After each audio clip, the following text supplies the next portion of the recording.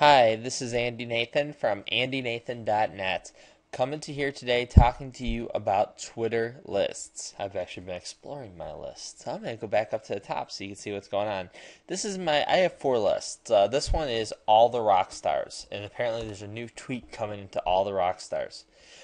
Basically, it's people that I think are worthy of more of retweets or people that have built up a bond, communication, whatever the case is. I want to start paying attention to them a little bit more. That's the great thing about Twitter lists. It's a great way of following people and being more connected with them.